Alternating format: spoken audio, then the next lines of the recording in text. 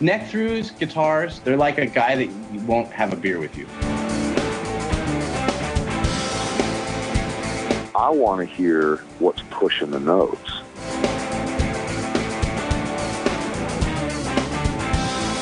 Freddie King and B.B. King, Albert King, and let's not forget Burger King. I don't want to blow my knuckle out. Stainless steel is the work of the devil. These go to 11.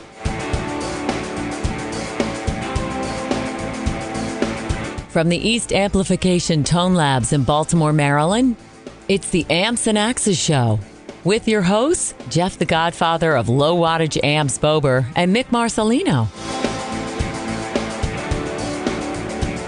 Well, good day to you, Mr. Bober. Good day to you, Mr. Marcelino. How be you? Oh, we're just lovely here. That's right.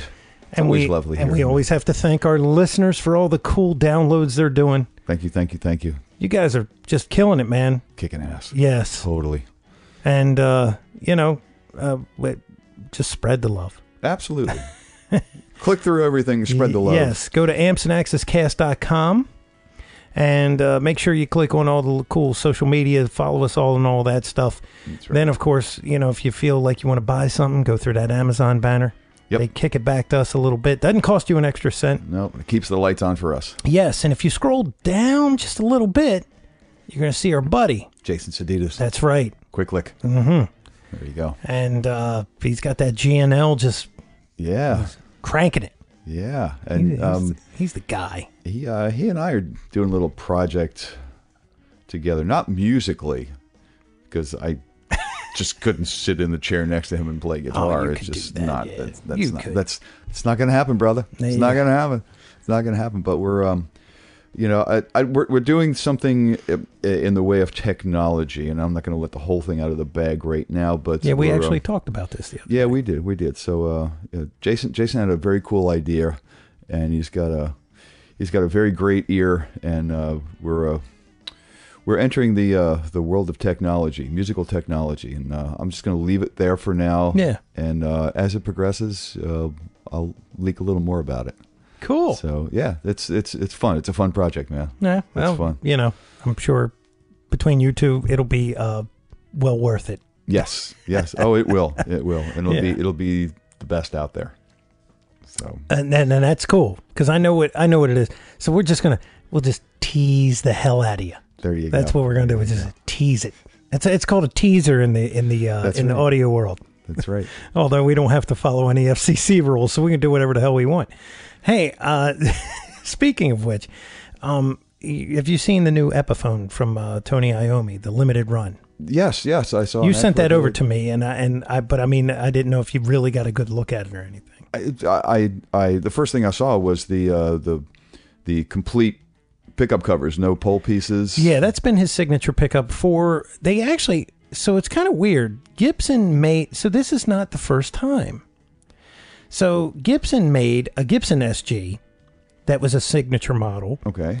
And it had some of his appointments on it, like the output jack is on the side of the guitar, not on the face. Okay. All SGs, quote unquote, the output jack is on the front. Right. You have to use a right angle plug. Not that you shouldn't use a right angle plug on all Gibsons, but that's where it is, right? So he moved it to the side. Now, this was an old Gibson run, and I don't know if they didn't sell or they were very limited. I don't know. Well, anyway, this one, the Epiphone, is pretty close to that one. Okay. Right? So they did one once before, and it was 24 frets, but the crosses stopped at the 12th fret. It looked weird. Wow. Yeah, so they did the 3rd, the 5th, the 7th, the 9th, the 12th. Right. And no more. And it was like, well, that's just strange. Does he never play up there? Oh, no, he does. He does, yes. So this one, the crosses go all the way to the 24th fret. And we had this discussion the other day. Gibson SGs, to put 24 frets on it, it doesn't require changing the neck per se in the sense of the actual length of it. if you look at an SG, between the rhythm of the neck pickup and the fingerboard, there's this little black cover held on with two part screws. of the plastic pickguard, right? Some are part of the pickguard, some are Mine is actually separate. Separate. It's two screws holding it on, Yeah. but it's pickguard material To cover the tenon of the neck, right? So I guess he says that's horrible, so he said put 2 more frets on there. Right. And 2 frets go in that space. Right up to the neck pickup. Exactly. Yeah. And it's got the long tenon. So the tenon goes all the way to that bottom of that pickup, if you were going towards the tailpiece. Right. Right. It's got the thin 60s profile neck. It's bound fingerboard. It looks like he's got probably a Graphtec nut on that thing. Super slippery. It is a Korean made guitar because it's coming from Epiphone. Right. So Dave Dunwoody and all those guys at Graphtec, they sell, I think, every guitar that comes out of Korea has those nuts on there. So that's probably why. It's got sealed gears. They're not lockers. His guitar actually has locker gears on it. He has Spurzels or Spurzels or however you want to pronounce it. You know what? That's something that's easily done aftermarket, and you got to meet a price point with an Epiphone. Exactly. And they're well-made guitars. Yeah, especially a nice bound neck on the thing. And, and it's an ebony fingerboard. Yeah. On top of that, so you get more stability out of that neck than you do if you bought an SG. It just doesn't make sense to me sometimes. And it's got his Gibson Signature pickups, which those things are not cheap. I priced them out. They're like $150 a pickup, and crazy loud. They're not active. One bobbin ceramic, the other one's Alnico. One is ceramic, right? one is Alnico, yeah. Yeah. 13.7K, I said. Wow, that's a hot pickup. Considering that my classic 57s, which are based off of a PAF, are like 7.8. Yeah. That's like huge difference. Yeah. You would push the front of your amplifier to the back. Right. With that kind of, it's almost like an active. True. Right? Well, Yeah. I mean, it's almost like having a little preamp booster. I'm sure pedal, it like is. a clean booster. Well, not so much clean, because at that point, there's probably not a lot of clean artifact in that pickup. I can't imagine. Well, he's a metal guy. Right. They don't really clean up too much. Right. Now, the one thing that we talked about was the strap button for the near the neck. Right. For the top belt. Right.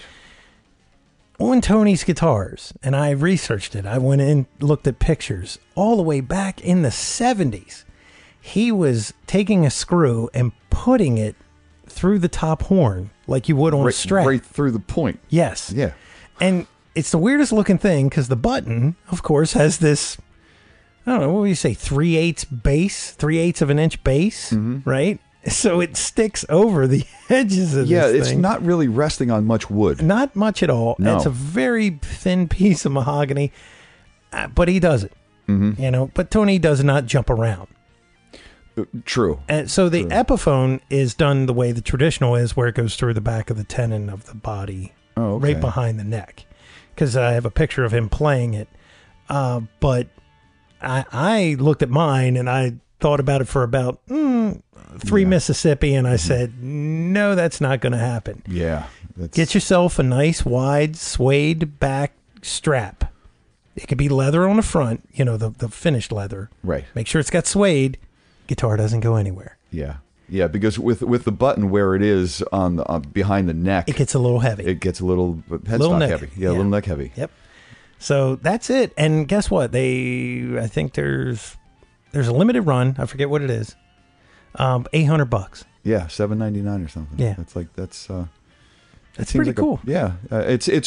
It's more than some Epiphones that they typically do, and of course it's a signature model, so you have to pay Mr. Iommi a couple dollars, and then it seems like they're putting the real deal pickups in it. Yeah, I wouldn't swear to it. I didn't read all the specs, but it may have a Tone Pros bridge on it too, so that's even crazier. Yeah.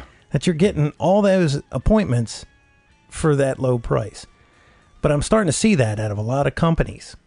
Ibanez has a Korean line. Well, I don't know if it's Korean or Indonesia. They're kind of hand in hand right now. Mm-hmm. The Indonesians and the Koreans with the guitar building for lower cost but higher quality. Mm-hmm. Like Schecter their guitars, they're coming out. They got, Grover tuning machines. They've got EMG pickups, Seymour Duncan pickups, DiMarzio pickups, the real deal. They're not like fake knockoffs from China. These are the actual pickups, and they're putting them in these guitars. The pots are good. I mean, this is what people usually do when they pick up an Epiphone or some kind of import. They end up putting all these pickups and stuff in them. Right. Yeah. You strip the cheap stuff and you put good stuff in, and then it's a pretty damn good guitar. And they're beating you that for under $1,000. Yeah, it's crazy. That is crazy. So if you can get one, get one. I know it's limited. Yeah. I was thinking about getting one. I know you were.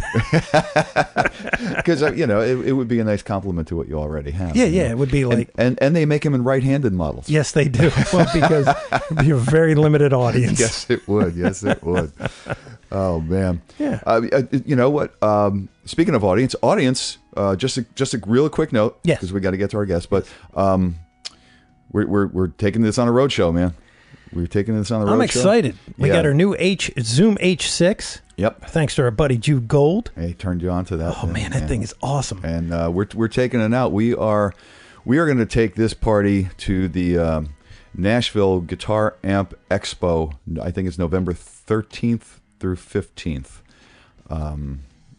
At a really cool hotel right on the outskirts of Nashville. Yes. It's there are, I think they're into the 4th floor already of demo rooms. That's sweet. And I don't know if anybody knows anything about these shows. They've been going on for a bunch of years now. It started as just an amp show because we were all pissed off at NAMS, where you got the volume police with the SPL meters that all lie, and so we were all pissed off about that. So a couple guys started amp shows in hotels, and there ain't no volume limits. Yes, and I remember you telling me, what was the cost that one year when you were with Buddha? For NAMM, it's something ridiculous. And then you got to get there. You got to get all the gear there. It was crazy, that number you gave me. Yeah, and then the gear has to get handled once it's in the building by like Freeman Company and all. The costs are just astronomical to do it, and that's why everybody, especially a lot of what you'll find at these amp shows, or now it's music gear shows because it's gotten so big. That's cool. It's not only amps, it's guitars, it's pickups, it's lots of effects. I'm sure every pedal guy in the world will be there. Oh, absolutely. But for boutique guys, which you'll find mostly boutique at these things, which is awesome, because where can you see all these boutique builders in one place? Yeah, you can't. You can't. Yeah. So that's what's really cool about it. And you don't have to worry about the sound police. No. So it's just wear the earplugs at the Wizard. Yes. The Wizard Room. Or if you happen to be directly across from them, as we were. But love those guys. Love all of them. And it's such a cool thing. All they do is build cannons. Right. That look like guitar amplifiers. Cannons with tubes. Right. But we'll be touting this as the weeks go on. Yes. And it's, like I said, November 13 through 15, I think. And it's going to be awesome. I'm just going to be mixing for the rest of my life. That's all I'm going to be doing, just putting shows together. Yeah, because we have a room just for amps and axes. Yes, we do. Yes, we do. Yeah. So, and I'll be there with East as well. So yeah, double duty. That's going to be awesome. It is. It's going to be awesome. Speaking of awesome, we got an awesome guest. And now this is one that I thought we'd never get. You know what I mean? I threw it out there. It was literally like a clay pigeon. I just shot it in the air, and I wanted to see what would happen. Got right back to me. He came out with a shotgun, went boom. And here I am. Yeah, I'll be on. Sure. It's like, oh my god. Sure. And this guy's been around for a while, man. He's one of the originals. He is one of the originals. Yeah. Absolutely. Shrapnel guy, right? Yes. One of the originals. Mike Varney, the whole thing, and then recorded on Jason Becker's album after he got ALS and came down with that. Yes. And because he's about one of the only ones that can do it. True.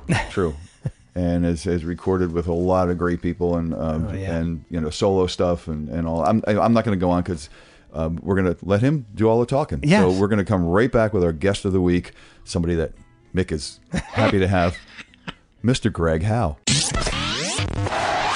Hello, Hello, this is Johnny Balmer from Alchemy Audio.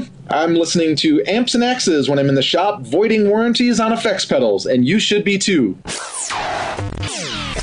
Okay, we're back, and as promised, our guest of the week, the one, the only Mr. Greg Howe. Greg, how are you doing, sir? Doing great. Excellent, excellent. I'm a huge fan. Oh, me too. I mean, me too. I just, I got that Introspection album years ago. Wow. And I just never, I had the tape.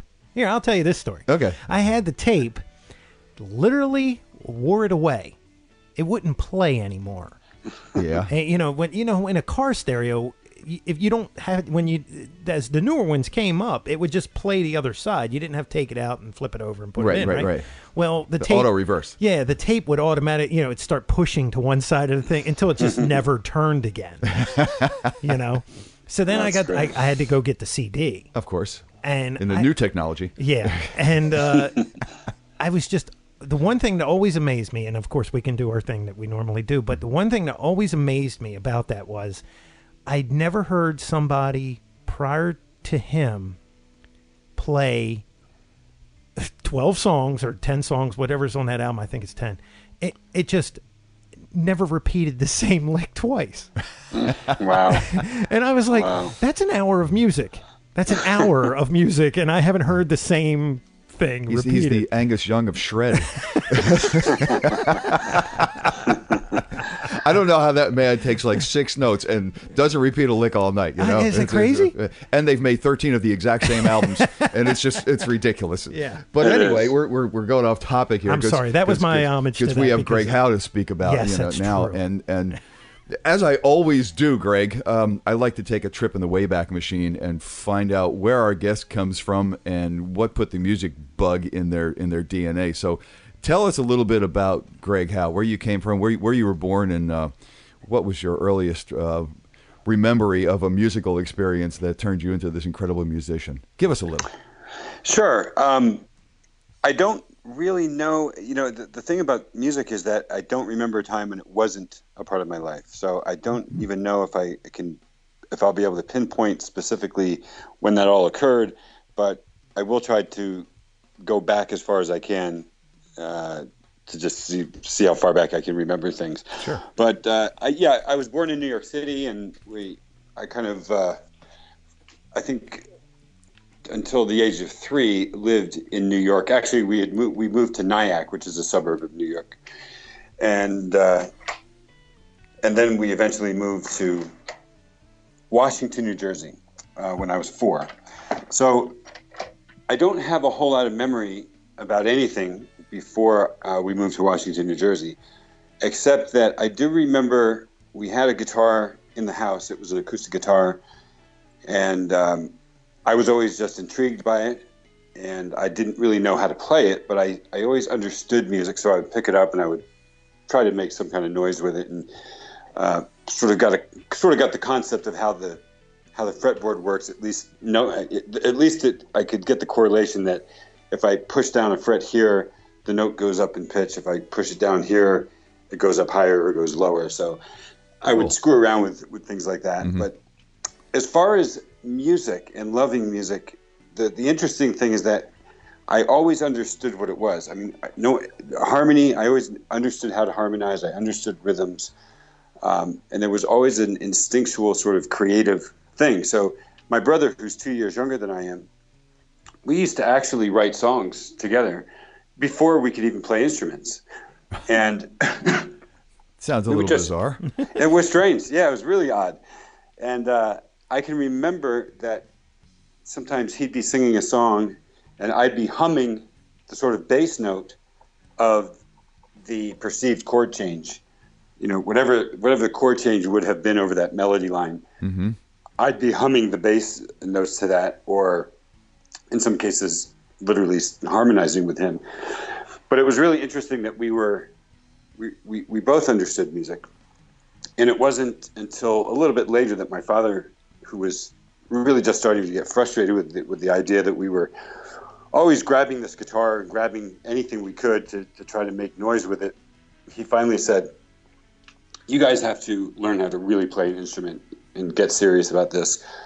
Now, was he a player? Was that why the guitar was always in the house, or? No, the guitar was just there, and I don't exactly know why. I think, although there is a picture that we have of me opening a guitar for Christmas or something. So it may have been mine, but it's all a bit fuzzy back then. What I do know is that I liked the idea of the guitar. When we got a little bit older and we started getting into the bands like the Beatles and Stevie Wonder, songwriting became something that we just did. And then eventually, my father said, "You guys have to take lessons if you're going to do this." So he literally, I remember this. He said, "Who wants to play drums?" And I really wanted to play drums because we had there was a Christmas that we had gotten a toy drum kit, and I was really good at playing it. When I say really good, I was the guy who knew how to sort of play the kick drum, the hi-hat, and the snare, and keep a beat. And I could mimic Ringo Starr or simple drum. And that something that simple actually does take a lot of coordination. It does. Yeah. Yeah. And so we even had a situation. I remember this because my brother, he was good at singing and he was good at writing, but he really never jumped on an instrument. But we had a tape recorder, so sometimes we would do this thing where I'd have the drum set in front of me, I'd play the kick drum, and then I'd hit the hi-hat for the snare, for the 2 and 4. And while I'm strumming chords, and then my brother and I would sing something, we'd record that into the tape recorder, and then we'd play the tape recorder back, and as it's playing back, I'd play different things on the guitar, and we'd harmonize with what we'd already done, so we were sort of doing our own little version of multi-track. Totally. That's cool. It was weird. He did his own Les Paul thing, Exactly. Yeah. But anyway, so when my father said, "You guys, have to learn how to play something. Who wants to play drums?" My brother raised his hand first, and sort of by default, I got the guitar thing. Wow. So my brother took drum lessons, but didn't really pursue it. I took guitar lessons and didn't learn anything. I took about 3 guitar lessons, learned nothing. It was the classic Mel Bay thing where you're learning these little kind of corny songs and melody lines, and they're really trying to teach you really how to read music and how to correlate the sound of notes with the visual look of them. Right. And one of the problems was I had a good ear, so I didn't need to read something in order to know what it should sound like. So when I remember this specifically, the teacher would give me some homework, and I'd go I'd learn the song. I'd come back the next week. He'd say, "Okay, can you play through this section of the song?" And I'd just pretend to be reading it. Mm-hmm. And then we've heard this before. Yeah. Oh, yeah. Pretend to be reading it, and then I'd just be playing it. And it didn't matter what it was. But the point, and really, honestly, it had nothing to do with what I was interested in with the guitar. I mean, we were, at that point, watching Don Kirshner's rock concert. We were big fans of the Beatles, big fans of the Rolling Stones, big fans of Sly and the Family Stone, big fans of all these really cool bands that were happening when I was a young kid in the 70s. And I wanted to do that. I wanted to sound like Pete Townsend. I wanted to make noise with the guitar. I didn't want to be playing single note melodies. That had nothing to do with what Keith Richards was doing. Right. That's not rock and roll. Yeah, exactly. And that was the thing. And my parents eventually had some foster kids that stayed with us. And one of them was about 16 years old, played guitar, and he's really the guy that showed me open chords, showed me how to play the open D and G and A. And that was it. To me, that was everything I wanted. I just wanted to be able to play chords that could accompany us in our songwriting or in our trying to mimic other songs. Mm-hmm. We could literally actually play music. I wanted to be able to strum chords, sing, and have somebody harmonize with me. That was the whole thing. And so I learned this once this kid had shown me some chords. I really figured, that's it. I've got it. This is all I really needed. This is all I ever wanted. And that went on for a few years, probably 2 or 3 years. Now, was this with the same original guitar? I think it was. I believe so. I believe it was. And my sister, who is considerably older than me. She's 7 years older than me. She had a boyfriend who did play guitar. And I will admit this, he gave me an electric guitar probably around the age of 11 or 12. Wow. And that was amazing to me. That's a big deal. That was huge. Yeah. On every level. It was just, the way it sounded, the way it looked. It was, it was the coolest thing in the world to me to have an electric guitar. And I'm trying not to give you all the details. I'm actually skipping over a lot of stuff, but I just want to paint a little picture. Sure. So the kid that, the foster kid came back, he left, he came back to visit about a year later. And I said in typical enthusiastic tween fashion, I said, let's go play guitar. Let's go jam. So we did. We get together and we went upstairs to my bedroom probably, and we started jamming on acoustic guitars. And I had my electric now, so I was really cool. and I remember this, he said, can I play your electric for a second? I said, sure. He's playing the electric guitar, I'm playing the acoustic guitar, and he did something that changed my life. I'll never forget these. He took a single note on the electric guitar, and he bent it up like a half step or something. Wow. And I stopped, and I was like, whoa, what was that? What was that? And he said, I bent this note. People do that with guitars. I don't know if you know that or not. And I'm like, wow, that's the coolest thing I've I do now. Yeah. So literally like 6 months of just bending notes on the guitar and probably driving people crazy, and inadvertently sort of stumbled across the pentatonic scale, and just knew that I really didn't know what it was. I just knew that it was a perfect tool for improvising. Like I could hear a song, find the appropriate pentatonic scale, and then start improvising over it. Yeah, it's kind but of I play didn't really within know what key it was or how I knew that these were the right notes, but I did know they were the right notes. And that's really where lead guitar started for me. Then I sort of started to notice that lead guitar was a thing. Like people actually do this. People play lead guitar. It's in fact, it's all over the place. I can't believe I never noticed that before. Wow. And suddenly it's like, wow, Led Zeppelin, they have a lot of this kind of thing. And I started learning Jimmy Page solos and Jimmy Page parts. And what was really interesting is that it came relatively easy. And you have to remember that for me at the time, Jimmy Page he was the king of rock guitar. He was the guy. Mm-hmm. He was, this was before Van Halen, and he was sort of like, this is the best rock guitarist on the planet. And here I am sort of being able to mimic what he does, and it's actually not all that difficult for me. And I'm thinking, well, if he's the greatest there is, I'm certainly probably top 3 because I can do the same thing he does. And so I didn't really need to practice much. I could simulate a lot of that, and it really wasn't until I heard Van Halen for the first time, and at this point I probably would have been mid-teens, that I finally heard something that didn't make any sense to me. I was like, what is he doing exactly? And that became a new mystery. That's not just bending. Yeah, that's not just bending. There's something else going on there, and there was a big thing. I remember this that nobody knew. This was before the internet, obviously, before MTV even. It was before a lot of the sort of technological advancement, multimedia things that we all take for granted today. So we really didn't know what he was doing. There was rumors, I remember, that he's using the right hand on the fretboard. And what I thought that meant was that he's using a classical guitar technique that involves, playing a chord on the upper 3 strings and then arpeggiating the chords. That's what, whenever I heard him doing his tapping thing, I figured that's what he's really doing. It's a fast finger picking thing. He's actually a classical guitarist who's applied some of these techniques to rock. Interesting. Yeah, and not only that, but some of the tablature or music notation that was in books back then in like these little local music stores had it written that way because it was just assumed. Nobody knew anything about tapping. It just wasn't known. It was really weird. Yeah. There was other rumors that there was like a special type of keyboard.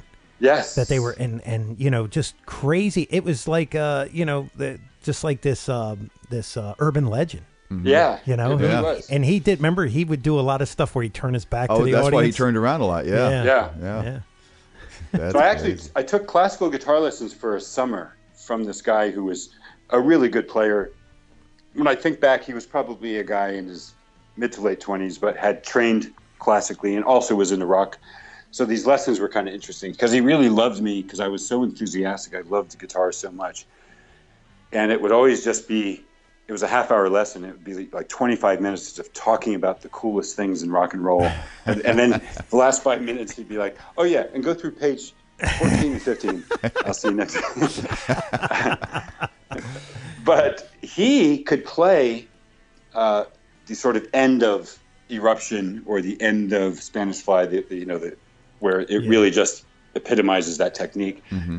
He could play those parts in the classical fashion, and he could do it at that speed and everything. Wow. And I knew, and it was really impressive. However, I could also tell that something wasn't quite sounding the same. It was the same notes, and it sounds really impressive. So it sounds like he had a very quick and accurate left hand as well. Right. For doing that. I mean, grabbing all those chord positions and doing the finger picking that quickly to try to emulate, Van Halen thing. Wow. Yeah. It was really, he was a very good player. Anyway, finally, a bunch of my friends went to see Van Halen at Nassau Coliseum. And I wasn't actually even a huge fan of the band at that point. I was really just a fan.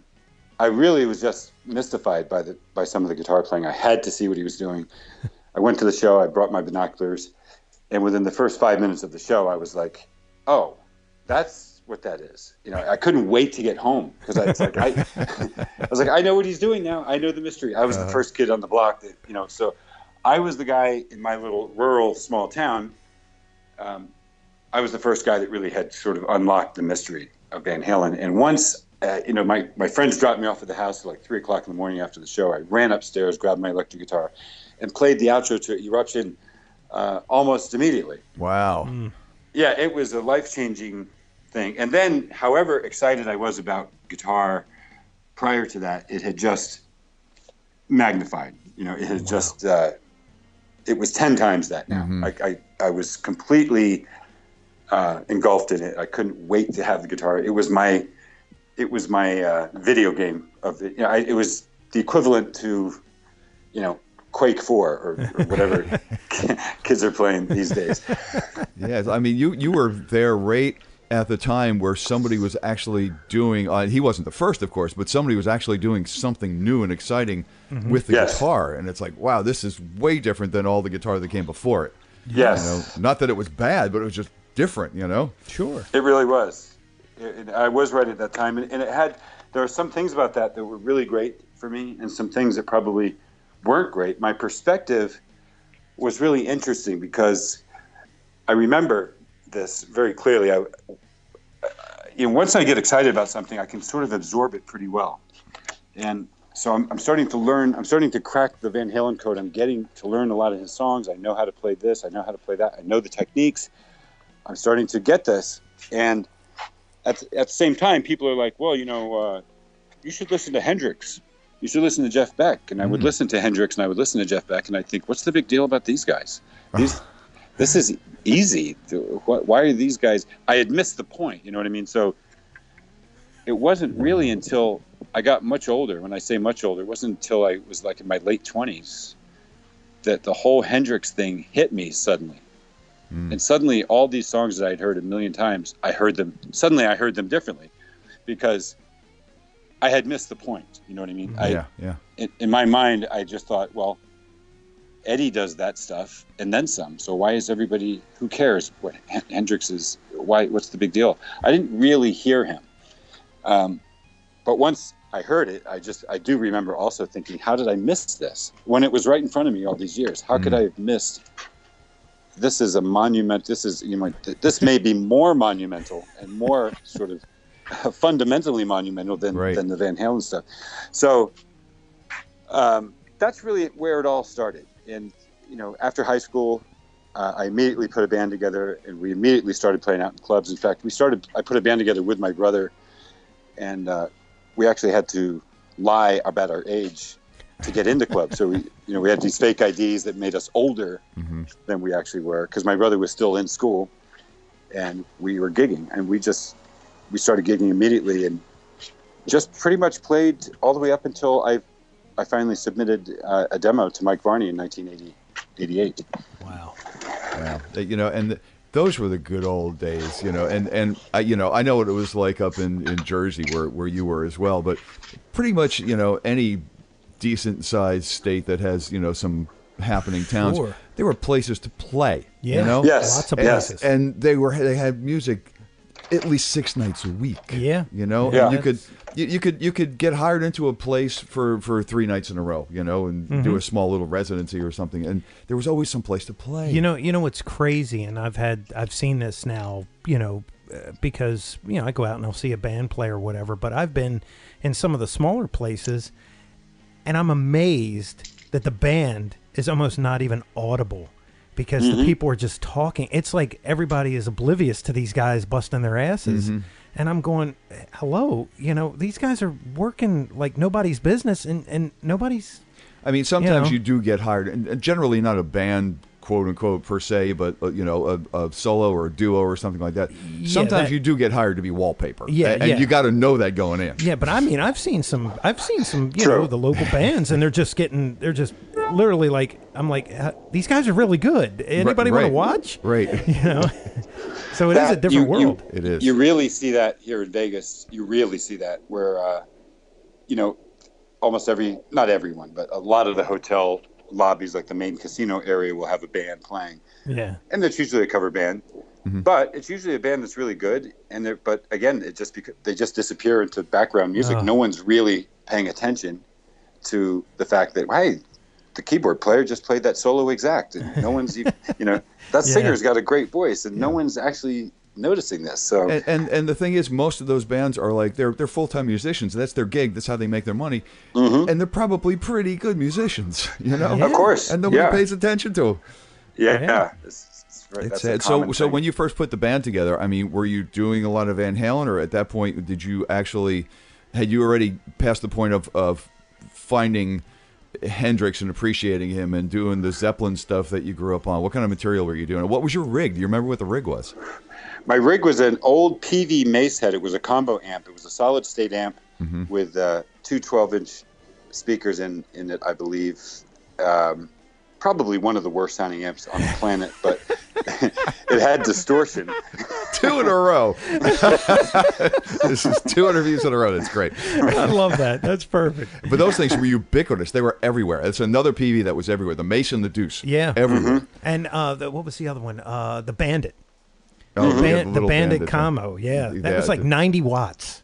Yeah. And it was just a harsh. It was even horrible for a green room amp, The Deuce. Remember the Deuce? The Mace and the Deuce, yeah. Yeah, oh, that's absolutely. Right. I'm sorry. You said that, yeah.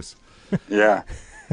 And I was always the guy. There was a club called the Shady Lane that we played at that was always, it was a big room with a big stage, and they'd usually have 2 or 3 drum sets set up at one time. So bands, they'd have like 6 or 7 or 8 bands go on stage at night. And they'd usually have a headliner that was like the big local, whoever the big band locally was. We couldn't wait to get in there because we just couldn't wait to prove ourselves. And to answer your original question, yes, everything that we did was guitar-oriented music. So we were doing Ozzy Osbourne, Van Halen, Judas Priest, anything that was popular but pretty much exclusively guitar-oriented. Yeah.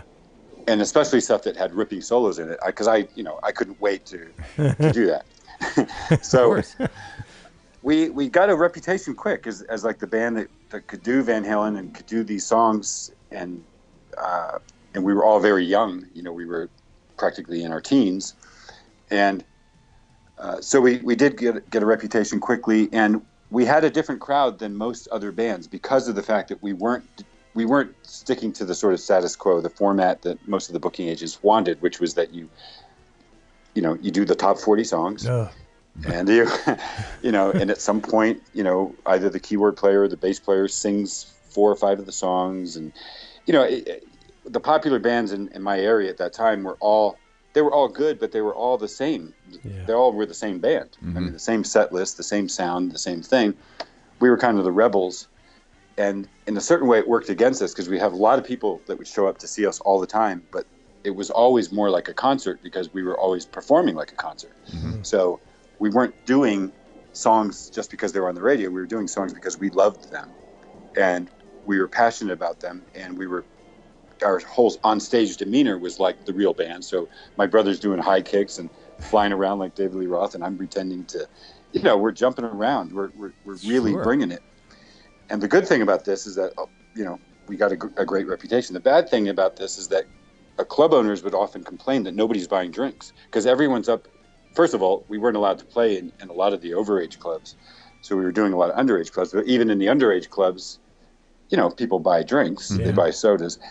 But nobody was buying stuff usually when they saw us because they're all jammed up to the stage. They wanted to see it. It was much more like a concert when we would perform. That's cool. And yeah, that's very cool. And the club owner side of that, and which reflects back to the booking agent. Well, he hears about it because nobody's dancing. If you're not dancing, you're not sweating. If you're not sweating, you're not drinking. Yeah, that's right. They're just up there rocking. Right, they're just up there rocking. Yeah, right.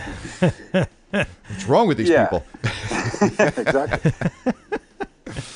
But that was that, and so you had also asked, I think, about had I hit that maturity point yet, where suddenly the Steve Ray Vaughns and or actually the Hendrixes and the Albert Kings and Albert Collinses of the world started to make sense to me.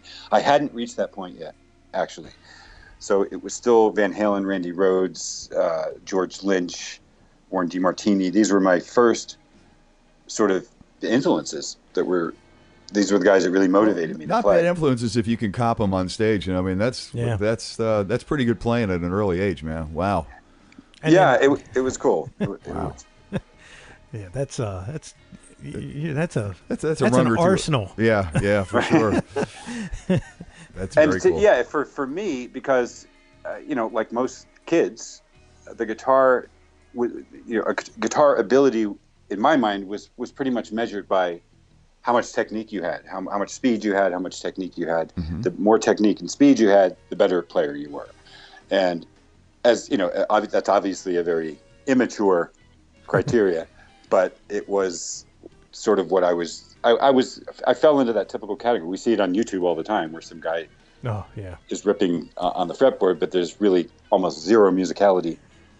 You mean where the fastest guitar player, like the fastest picker or something? I've seen those videos and I go, this guy has probably spent countless hours playing 32 notes a second to never use this again. Right. No, if he could just play a song. If there was something musical about if it had something to do with music, that would be cool. Oh my God! And he looks like he's hemorrhaging. A friend of mine had the best line. He was at some jam fest, and I don't even want to get into details because you know where I was talking about. Okay. And he just looks at the friend that he's with, probably 15 minutes or 30 minutes or maybe 2 hours into this. I don't know. Yeah. And he just looks at the guy. He goes, $100 for a melody. Well, that was like Howard Leese. Howard Leese was standing beside me at the PRS experience, and he goes, "I think some of these guys are getting paid by the note." Oh yeah. Yeah. So I was the guy that would often get accused of,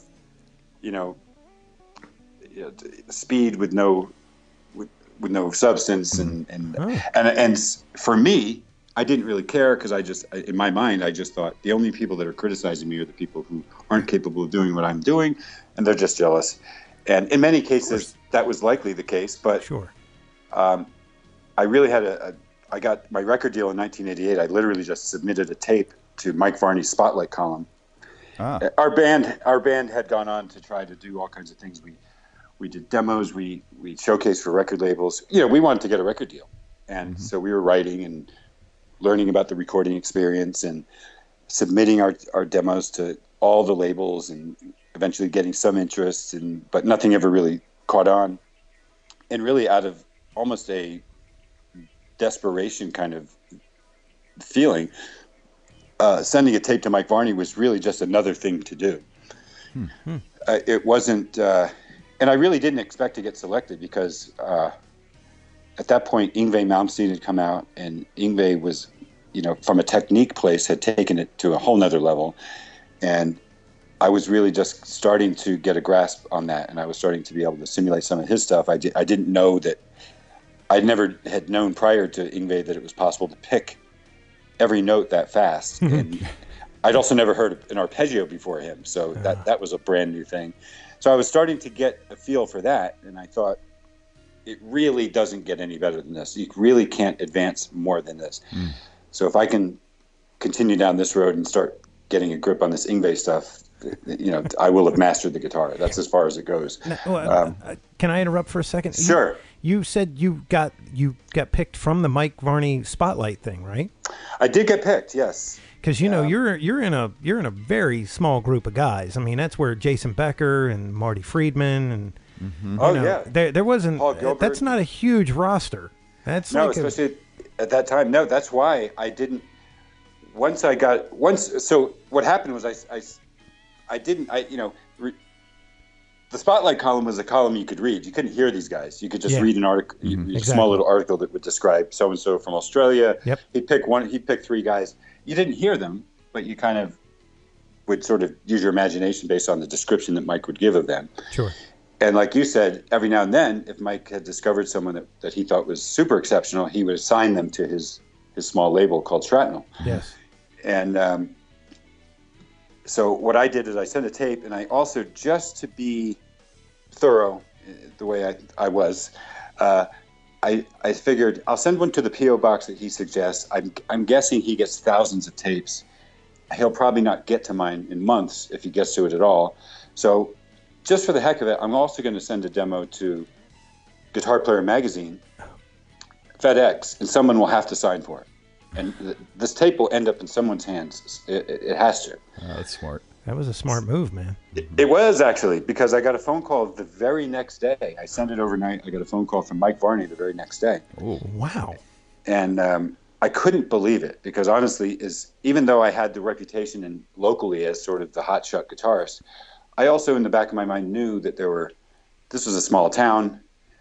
Being a big fish in a small town is not that big of a deal. There's probably guys all over the place that are just doing incredible things on the guitar that I haven't even heard, which was true because... Yeah, like I just heard Yngwie. Right. I got a lot of learning to do. Right. And then, Mike gets on the phone with me, and he's excited, and he says, would you be interested in signing with me? And of course, I couldn't believe it. Wow. I just couldn't believe... on a number of levels, I couldn't believe that I was being considered as part of that, that he would even hear me as part of that league. And I also was excited that this is an actual record deal. This is what we've been trying to get for 6 years. So this is all very exciting. And then, of course, he turns me on to his other players because I'd never written an instrumental song in my entire life. I had no idea how that worked. As a matter of fact, the demo I'd sent him was, I think, 3 songs, and they weren't really songs. They were just some chord backing stuff, just like backing tracks with me blowing over it. So they weren't really songs. And they weren't your whole band either. And it wasn't the whole band. It was some 4-track, demo thing. And that's when Mike said, okay, well, I like your playing. You need to learn how to write songs. Have you ever written an instrumental song? No, I have no idea how to do that. And then he's like, all right, well, go check out this guy. This guy's name is Vinnie Moore. Check out this guy. His name is Tony McAlpine. Check out this guy, Paul Gilbert. So suddenly he turns me on to these guitar players that are just unbelievable, from a technique place. And they were doing things that I just didn't think were possible on the guitar. I thought I'd heard it all, and it started to click now. This doesn't end, does it? This just keeps getting... Wow. This doesn't end. There's more guys. There's more guys, yeah. I'm going to need longer strings. Or more of them. Or more of them, right? Yeah. Now they go sideways. They don't go longer. Exactly. Exactly. Yeah. Wow. I started my demo thing, and I was writing quickly. We'd finally, and the other thing that was cool about Mike Varney is he really had a great sense of, he had signed a few guys. He had discovered Yngwie Malmsteen. He signed Tony McAlpine, Vinnie Moore, Paul Gilbert, and who are all amazing players but the one thing they had in common is that they were all sort of coming from the neoclassical genre. Yep. That was their thing. And my first song that I sent to Mike Varney had that feel to it, and he called me and said, "No, we have enough of that. We have enough guys doing this. I can hear in your playing that you're really not that guy. Try to come up with material that's more your own influences. What would Van Halen do if he was doing an instrumental album? What would that sound like?" And I thought, interesting. Let's do that. And so that was really the beginning of my first album. Very insightful of him, Yeah. And that was the thing that turned me on to Greg. I was like, this is not the neoclassical thing. Mm-hmm. Yeah, there's something different here. There was like this formula of all the instrumental guys, and they did it very well. Oh yeah, Tony McAlpine was he's just amazing, But it was kind of that same form, right? And then Greg had this thing, and I was like, man, this is like really cool, almost like fusion-y. But it's still rocking, And I was like, I can listen to this. Cool. And that's the way it was. Yeah. Yeah, it was coming more from probably maybe the Dixie Dregs would have been the closest thing to. It was sort of a sophisticated bluesy thing. Yeah. Yeah, boy, there's a band. Oh, yeah. Yeah, they were it's incredible. But it was great. So, we finally came up with the songs. He flies me out to California. I'm finally going to record. Mike Varney picks me up at the airport. And I'm not telling this to go play by play. What happened what I'm about to say was also a big sort of monumental moment for me. He picks me up at the airport in San Francisco, and we're driving around. He's showing me around San Francisco, and the studio was located about an hour outside of San Francisco. And so we're just getting to know each other. And he's got a cassette tape in his car that's playing the whole time that we're kind of talking at a low volume. I hear some of the most outrageous guitar playing I've ever heard in my life. It's like everything I just heard on steroids. And I'm thinking, what? And finally, about a half hour into the ride, I said, "Mike, what is that music? Who is that?" He's like, "Well, that's Jason Becker. There you go. Marty Friedman. They've got this thing called cacophony." Yeah. And I said, "What is that? Is that really?" I mean, it was outrageous. Yeah. And still is, by the way. It still is, even today. Yeah. And he says, "Oh yeah, well, these guys are going to be at the studio while you're recording, so you'll get it." And I'm like, "No, they're not." He's like, "Yeah."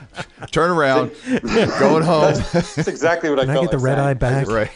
I was like, at this point, I'm probably 24, 25 years old. But Jason was like 18 or something. Yeah. He was literally a teenager playing stuff that was, at that point, stuff that I'd never heard before, that didn't think was possible. I couldn't even envision some of it. And here he is telling me this guy's going to be there. And I was like you said, I was just like, I want to take my toys and go home. I don't want to.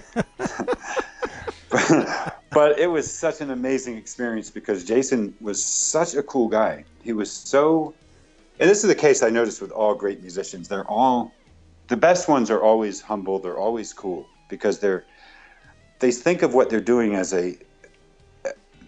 they're grateful for their own abilities, and they're looking for opportunities to just share it. They're not competing. They're not out there.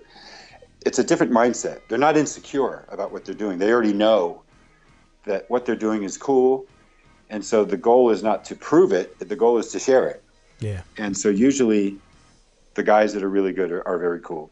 I would think that you would get off of track if you were just focusing on, like, I'm going to show everybody, that's true. How badass I am, I think a lot of the competition does come from insecurities, It does. Sure. Yeah, you just got to feel good about what you do, That's exactly it. Yeah. And then it conveys. Right. It's exactly. the other thing. I mean, you listen to that stuff and you go, you think first, you go, oh my God, how is anybody doing this? Right. But then when you see him perform it, you're like, that guy couldn't be any happier right now. Right. Like he's doing the absolute thing he loves. Right. Yes.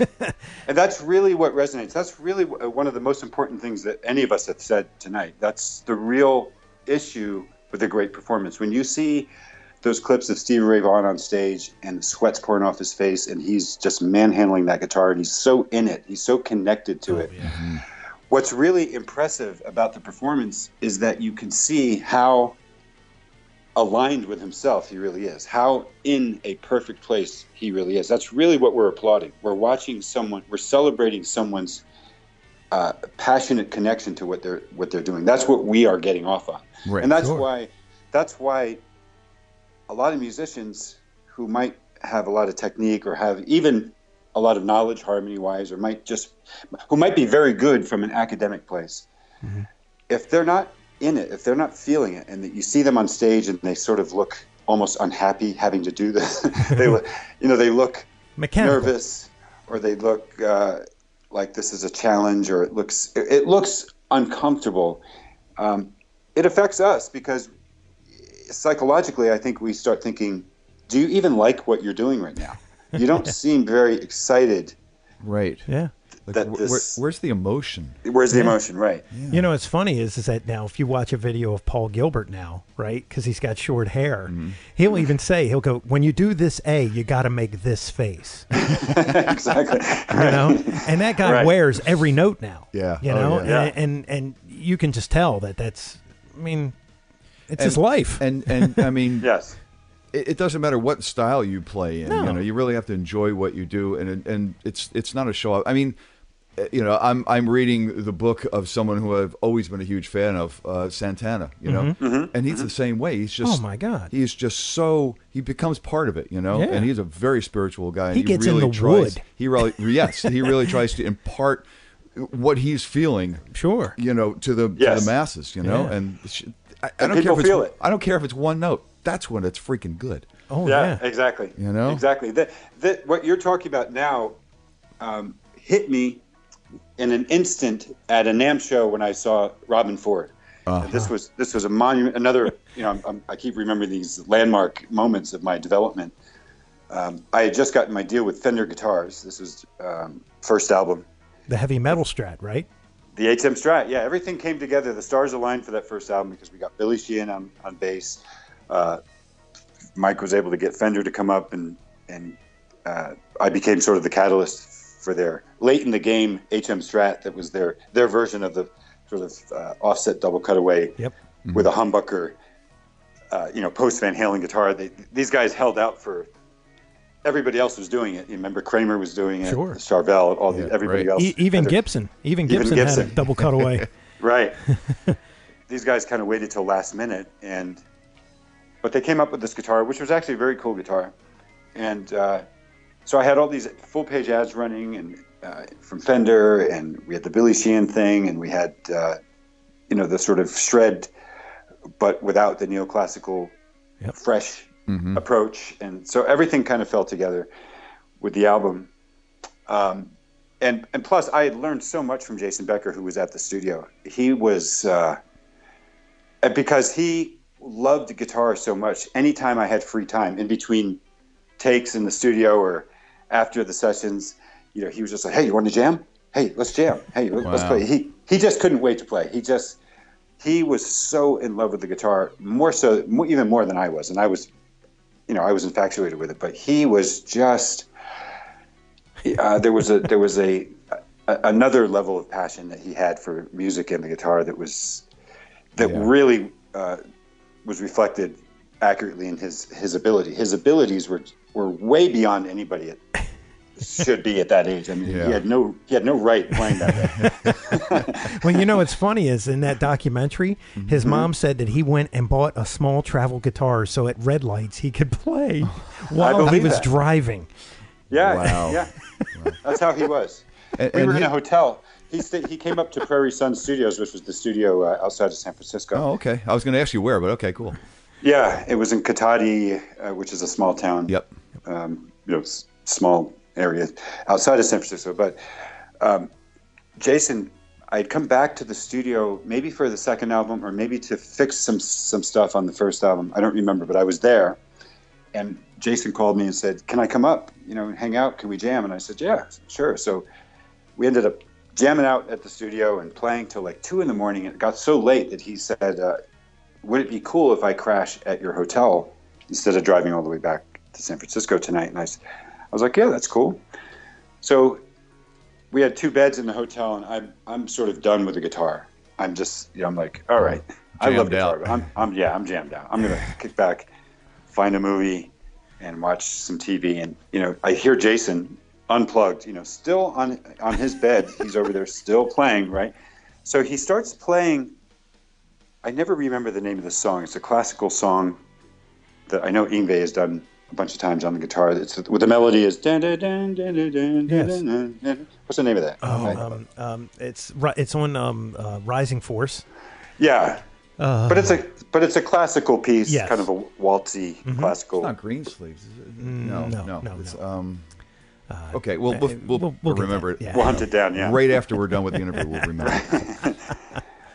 Some Baroque era thing, but anyway, it's a classical piece, and it's not easy to play it because it's you got bass lines and melody lines happening at the same. It's a classic classical guitar piece, and I hear him playing this I'm not looking at him. I'm looking at the TV. I'm just sort of like I'm just listening to him, and I hear him doing this flawlessly. It sounds perfect, and so in a sort of lazy manner, I kind of turn my head over to see what he's doing. He's playing that piece with his left hand on top of the guitar. Oh my God. So he had just decided, I guess, one day that it was too boring to just learn it perfectly. Wow. Yeah. We're going to learn everything in reverse. Yeah. I just remember thinking to myself, dude, you're in timeout. Starting right now. Enough of that. No more guitar for you.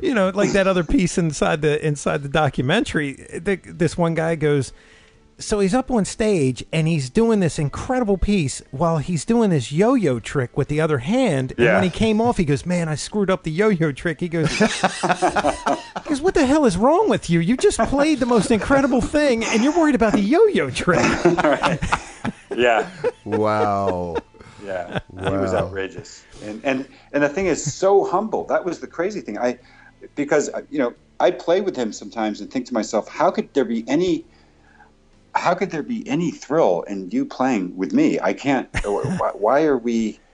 But he was always into it. No matter, I would do something that was, in my opinion, way easier than anything he's doing. But if it sounded cool, he'd stop me and go, "Oh, what was that? What was that?" You could tell he was just a sponge for this. He could not wait to absorb any information. Now you recorded on that album after he was incapacitated, right? Yes. Yeah, I did. That's so cool, man. Was that I remember, was that an album of his earlier work, or was that his new compositions? That was a new composition. New compositions, I thought so. Yeah. He still had the ability to write. They did something with his eyes, right? They were using a computer thing that he could move his eyes and move the mouse, right? I think so. I don't know it exactly. I have to really... Yeah, because now he has to do it. He communicates with his dad and tells his dad where to put it up on the screen. Right. But this was right. He still could kind of talk, but it was really... they show it in a documentary, but I had heard that you were called in because he wrote it on the computer, but then they got real musicians, right? Yourself and some other people to come in and record it. Wow. Yeah. He had Michael E. Thurkins, I think, help a lot. Actually, he had a lot of guest appearance people on the album. So, yeah, I if that's the album you're talking about. Yes, I'm sure. And just a short period of time, if you really think about it. And I know, we're talking about Jason Becker, but that short period of time, the influence that he had over so many guys absolutely that were doing what Greg was doing, it was just like he left that mark, and it's still there. Yeah. It's still there, and he really actually never got started. I mean, he was just starting to get started. The David Lee Roth thing, he got signed, and they were like, yeah, man, this is awesome. He's going to tour the world. He's going to do what he wants, and he couldn't. Yeah. So but everything prior to that, and even that, you could put into categories just, appetizers. We hadn't even seen the main thing yet, so just the appetizers are still lingering as that impactful over these, Wow. He never really even got a chance to get started, So, yeah, just unbelievable. What I was going to say earlier was that during that time frame, I went to a NAMM show, and I was at the Fender booth, So it was kind of fun to watch some of their great artists, one of which was Robben Ford. Mm-hmm. And Robben Ford was performing with a guitarist by the name of Don Mock. Have you ever heard of him? No, I haven't. No. Don Mock was he's sort of one of the best unknown guitar players probably that there are. I think he was teaching at GIT, and maybe doing some seminars, but sort of a very well-rounded, very academic player, very seasoned academic player. Very good at blues and jazz and that sort of mix between the two, and very good at explaining music theory concepts and harmony concepts. Very good player. He had an instructional video that I had gotten from REH that I remember I learned a lot from, and he wasn't maybe he wasn't a high speed player or anything, but just a very good player, super tasty, very, just real tasty player. Sure. And so he's performing with Robben Ford at the Fender booth, and I was just starting to become a Robben Ford fan. I was just starting to get these more mature influences finally. I was starting to really venture into other territory that wasn't just about guys that were fast. Mm-hmm. And so Robben Ford was one of my favorite guys. And I do remember thinking, when I walked in, Don Mock was actually taking a solo. It was just the two of them playing. There wasn't even a band. It was just the two of them. Don Mock was playing a solo, and Robben Ford was sort of accompanying him with rhythm guitar. He was comping. Mm-hmm. And Don Mock played this amazing solo, really sophisticated, tasty, really cool solo. And he gets done playing, got a big round of applause. And I remember thinking, how's Robben Ford going to top that? Oh, man, how's he going to top that? It was a perfect solo. So Robben Ford, the audience dies down a little bit, the clapping stops. Robben Ford's turn. He plays like 3 notes with this opening lick. And the hair on my arms literally stood up. It was the first. It was the first time that whole thing that people had always said to me. Try to say less with more. I used to roll my eyes when I'd hear people say that. I'd be like, stop with your stupid. Just because you can't play as fast as I. Right. Yeah. And then suddenly it really made sense. It was the first time that I was like, oh man. Now I get it. So you really can knock people over that way. That can really be done. I mean, I just saw it. I just experienced it. In fact, I had a reputation already because my album was out. I remember being a little self-conscious because I was so affected by what he was playing that I could feel people watching me watch him. And then I was kind of wondering if people are recognizing how emotional this feels to me. And being a little bit weirded out by that, but that was another landmark moment for me, where that suddenly made sense, and that's really stuck with me after that. It seems so. I mean, I think subconsciously, I obviously had to have understood some of that already, but I didn't.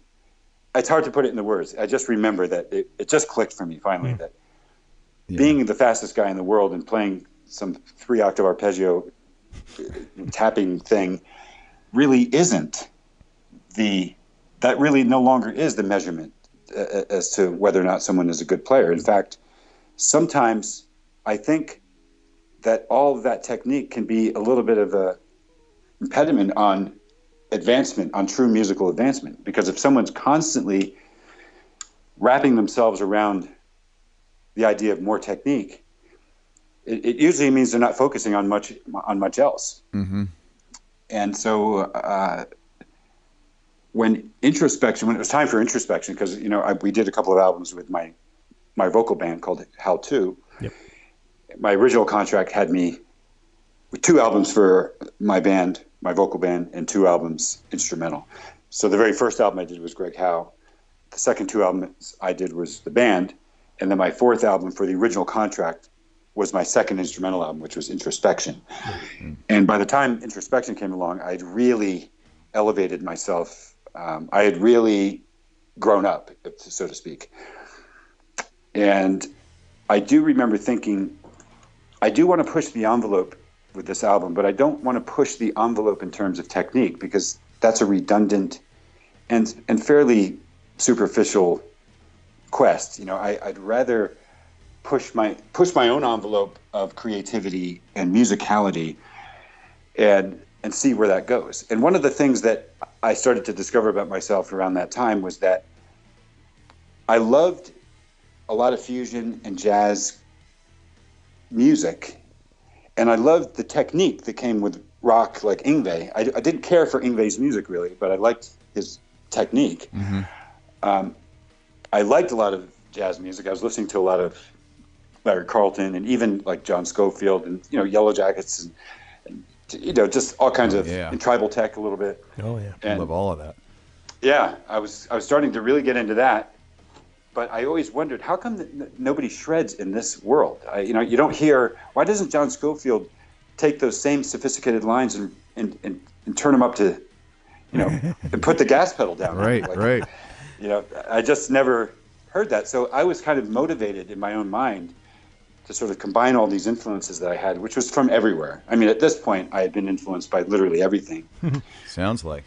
Yeah, and I just wanted to see what would happen if I wrote an album based on having the freedom to incorporate all that stuff. Because my first album, I was almost directed by Mike Varney to make sure that it stays in a sort of aggressive rock format, because his label was really kind of a heavy metal label at that point.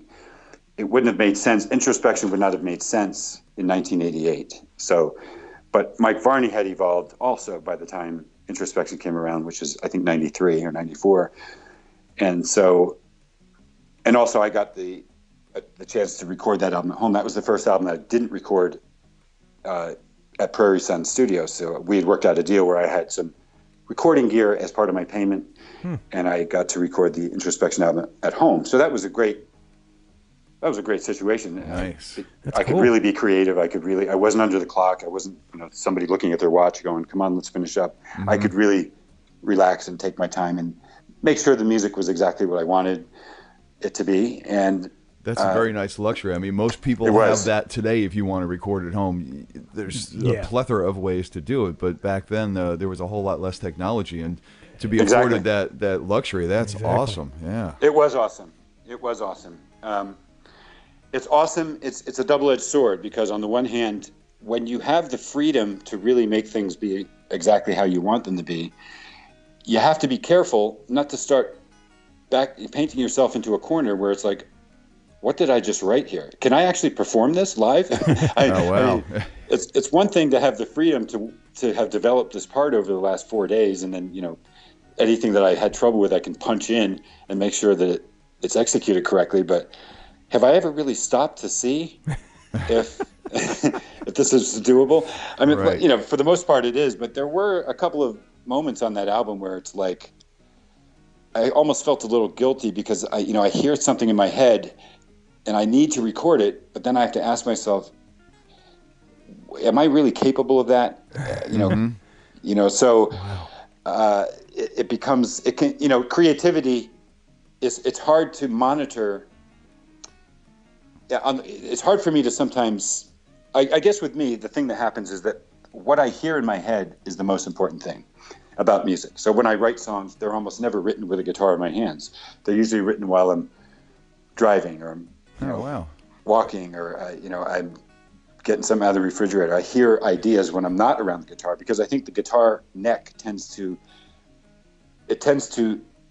show up in front of my face as a set of limitations. In other words, the guitar, if I write from the perspective of the guitar, it ends up sounding like guitar stuff. And instead of sounding like, what would I create if I didn't have a guitar? What do I actually want to hear? So I think sometimes the guitar can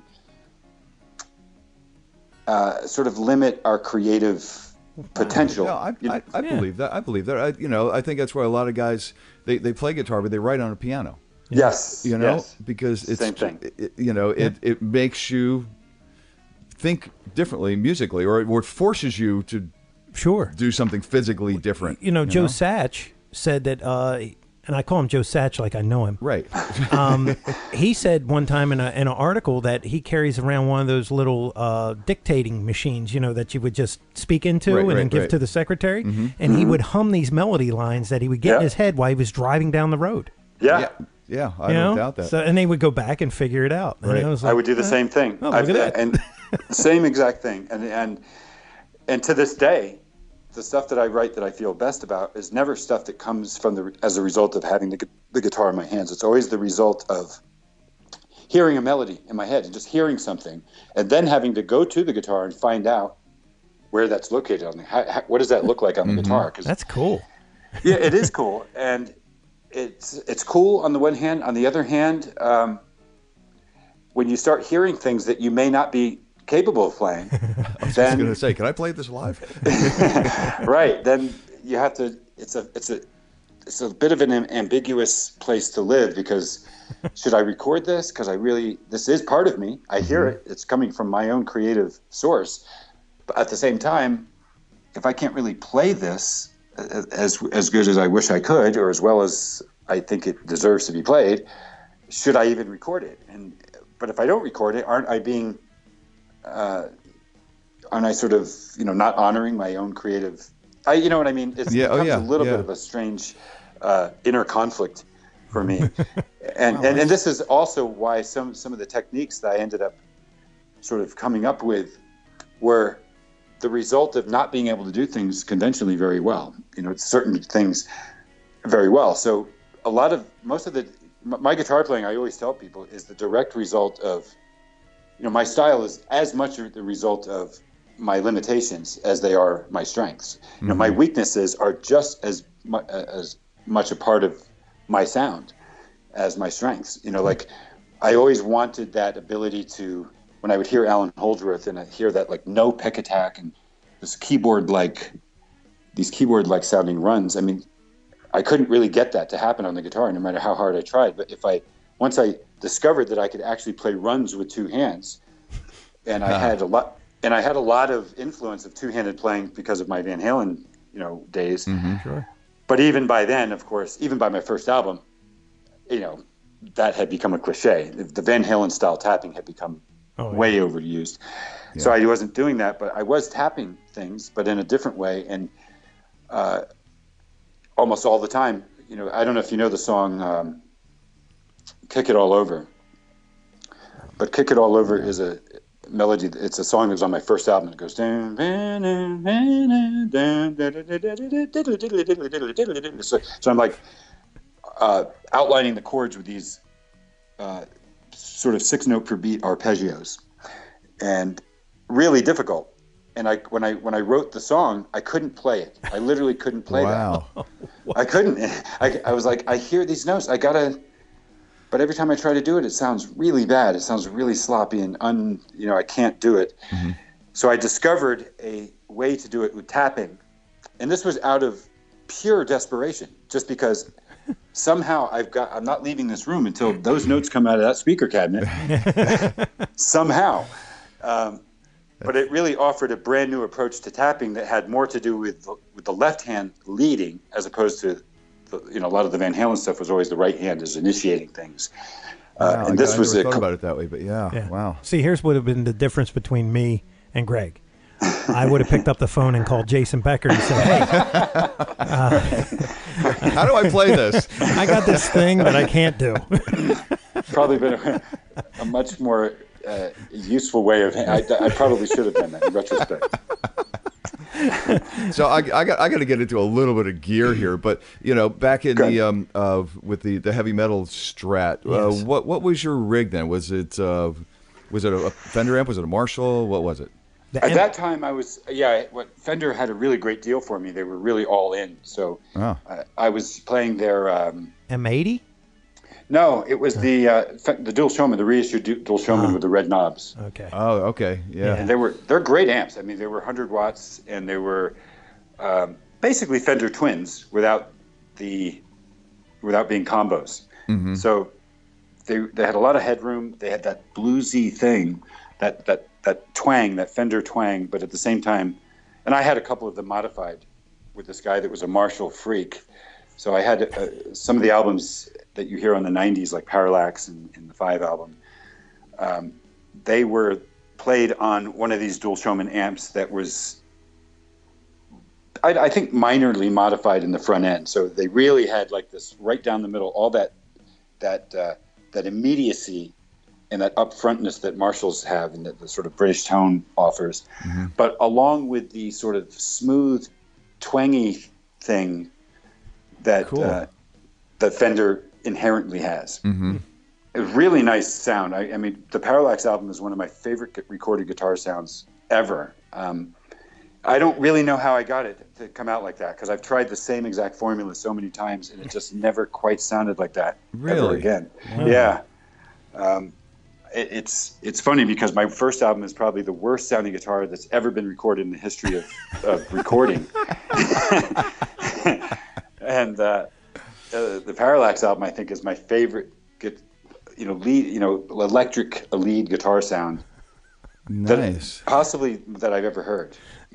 Wow. I'm gonna say something here, and I know that all the heavy metal fans are gonna kill me for this, but I would say that Cowboys from Hell probably had that beat, because that was just the most transistory sounding, Dimebag almost didn't sound like it was just. It's not a good. I mean, it's good music. Don't get me wrong, but the amp sound just was so.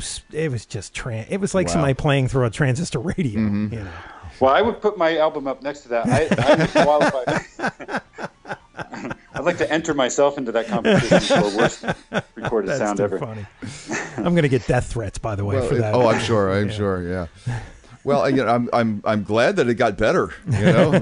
Markedly better. Yeah, it was. I really learned. Again, growing up actually helps. Helps make me more mature. Coincidentally, funny how that works. I can remember again being a kid. I'd go into the music store. I'd go in there to look for some gear, and then I'd inevitably plug into some solid state practice amp that's got loads of distortion, and then I'd try to show off in front of everybody.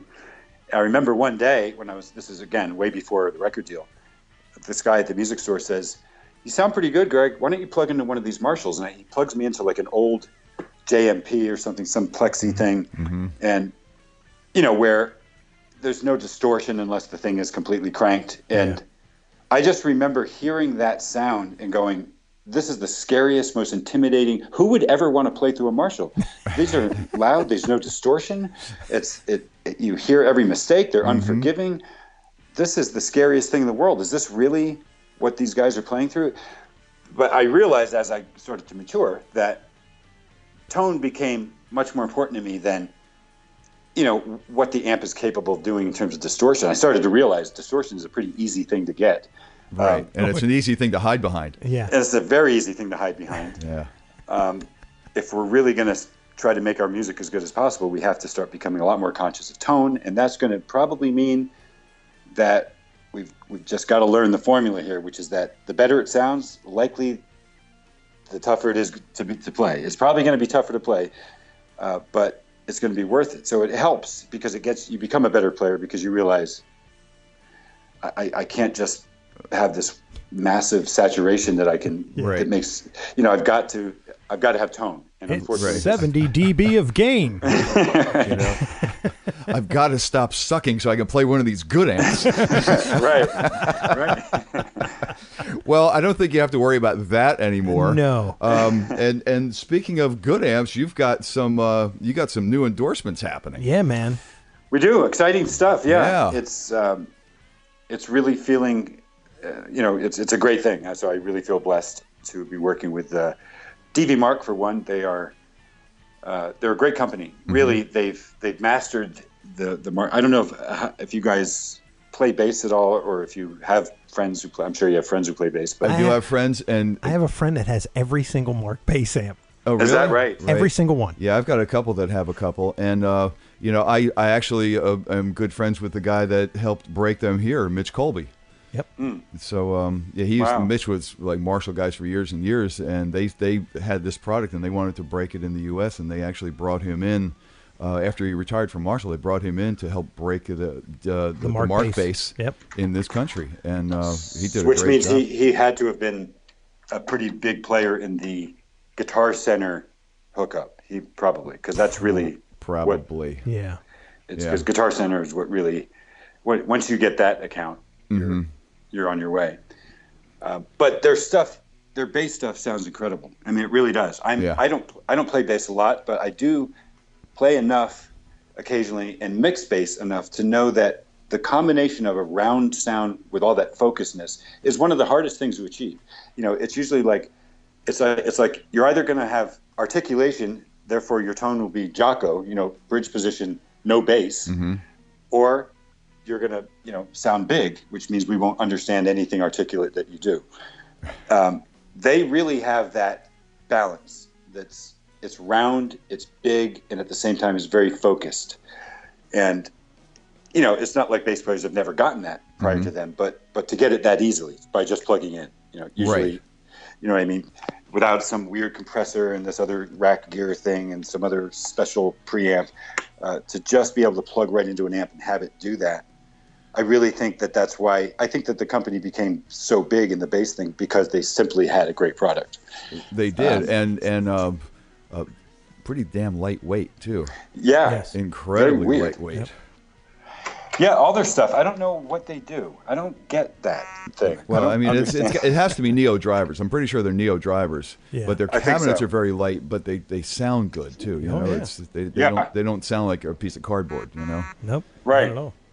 so that's pretty cool. But yeah, I mean, they're doing guitar amps now. They only started the bass, but they're doing guitar amps now, and that's where you come in. Yes. So they contacted me maybe three years ago, and I had become kind of frustrated in general with a lot of things with the industry, with the music products industry. It's a luxury problem, I suppose, but you know, it's a tough First world thing. problem. Yeah. It's tough to find the correct dynamic in these relationships, because, you know, an artist, my idea of an endorsement deal has always been, let's just come together and make sure that whatever we do for each other, it's in the spirit of mutually beneficial. So anything that I do for you is going to be a benefit to both you and me, and whatever you're going to do in my behalf will be not only a benefit to me, but, you know, indirectly a benefit to you. So let's just do that. Let's not get into these, you know, if I get with a company and the first thing they say is, so the way we do it here is that you'll get 4 guitars per year, and then you'll perform at these trade shows, and we'll do X amount of clinics. I almost immediately am turned off, because it's like, why would there be a policy? I thought, let's get together and try to do some great thing together. Why would there be a policy? I mean, to be honest with you, and I said this to Laguna, and I said this to other companies as well, I'm not interested in free gear. In fact, you know, I'm in a 2,000 square foot house here. I'm not in some gigantic place. I'm running out of room. You know, I don't have any. I actually don't want any more gear. So I'm not here because I'm looking for free stuff. I have so many freaking guitars and amps. I'm here because I'm thinking that we could, if we get together, we could do something really cool. You know, that my name could bring maybe some extra credibility to your company, and your support and acknowledging that I've come on board can be good for me in terms of promotion, and we can work together to come up with a product that we really sincerely believe in, and that people will, that, you know, the potential consumer can be a beneficiary, and I really mean it when I say that. It's like, otherwise, why am I here? Because I mean, I don't need guitars. So why would I come here? I mean, that's the bottom very line. Refreshing to hear. Yeah. Yeah. Why else am I here? If I don't need guitars, and you certainly don't really need me. I mean, it might be nice for you to have me, and it might be nice for me to have a new guitar that's you know, that's closer to a perfect instrument for me. But if that's not the goal, then what are we doing? You know. And I literally said that to Laguna when we got together. They had tried to get me to come on board for a while. We finally sat down, and I remember we went to dinner with the 2 reps they had at the time, and I sat down, shook hands, and they said, "So Greg, what are you interested in?" And I said, "Well, actually, this was your idea." I said, "But now that you've asked, I can tell you this: I'm not interested in free guitars. That's what I'm not interested in. So let's just start the conversation from here." Because if we're going to get together, I want it to be real. I want to have a relationship. In other words, that's just how it is for me. When it comes to getting together with a company in the hopes that our merge makes the end result better than, bigger than the parts, then that's the goal. Let's just make that the goal. Let's not, don't come at me with, you'll get 4 guitars a year, and another thing, you do these many clinics, because there's no passion in that. You know what I mean? That's like like writing a song. It's an obligation, or it's a business deal. It's exactly more, exactly. Good on you, man. Yeah, that's cool. So I was happy. DV Mark approached me. They told me that they're starting to expand from bass into guitar, and they thought that I'd be an ideal guy to come on board. And they sent me some amps, and I played them, and I said respectfully, I think these are cool amps, but there's nothing here really for me. They had a lot of really cool clean amps, and they have a lot of really cool super heavy metal, stiff rectifier-y, new metal amps that would be ideal for 7 and 8 string stuff, but not a lot in between. Like, they didn't have just an amp that sounds, I don't know, like an old school Marshall, like what you want an amp to like sound what like. I like, right, exactly. And so I said that to them. So I basically said, thanks guys, but no thanks. There's really nothing here. So then they came back to me and said, well, what would you need in order to play one of our amps? And I said, well, I need an amp that I would like. And that narrows it down. Right. And that's kind of what my thought was next. My thought was that doesn't narrow things down much. So in addition to having said that to you, I will also say that if there's any chance of us doing something together, it's going to have to happen because you flew me out there and we got to work together on this. I can't be describing to you in an email what I like, and then you send me an amp 4 weeks later and I play it just as, could you tweak the mid-range and send it back? And, that's ridiculous. So they were totally open to that. In fact, They were excited about it. And they just said, yeah, we'll fly you out here. Cool. Let's do this. That's very cool. So we got together, and it was a series of trips out to beautiful Pescara, Italy, which is really one of my favorite places to be. And their factory is located right there. And God. It was almost disappointing when we got done with the amp finally, because it meant that they're not going to be flying me out there anymore. You go, hey, there's one more thing. That was right. No, wait, it's still not right. Right. I'm really into this like checkerboard AC cable. Right, but I got to see it in person. I got to see that in person. That's right. It does. The pictures do not do it justice. Wow, that's quite awesome, man. And I've seen them to do. I've seen the demo video that he's done. I have too. Very, cool. Very cool amplifier. Definitely built for 6 strings, tuned to standard tuning. Yes, it definitely is. And it got a good cut through on that mid range. Yep. It sounds like a real guitar amp is supposed to sound. Yes, it does. It sounds cool. And actually, when I was in Pescara last time, we did some tweaks on it. Even more. It actually sounds way better now. Oh wow! Than it did. So I don't know. We're actually thinking about maybe doing a re-release, or not a re-release, but a second version, or maybe just calling it something different, because there were a couple of pretty significant improvements that we made in the tone. Cool. So we'll have to see. We're still thinking about how we're going to do that. But yeah, what I really love about the company is that even if we don't get things totally right, or if there's issues, we have a relationship. So, Marco, he's the owner of the company. He may suggest things that we don't care for, and we'll say, well, Marco, I don't really think that, and he'll listen, or we may do something that pisses him off, and he'll tell us, and we'll say, okay, well, this is why, and then we all get together and we hug, and it's all just, it's a family vibe. It really cool. is. And it really feels like the only real agenda that we have is to just stick together and see if we can make the music products world a better place every single day. I know that sounds really cheesy, but it's really the way it feels, because he knows I don't need amps. I got amps galore. I got guitars galore.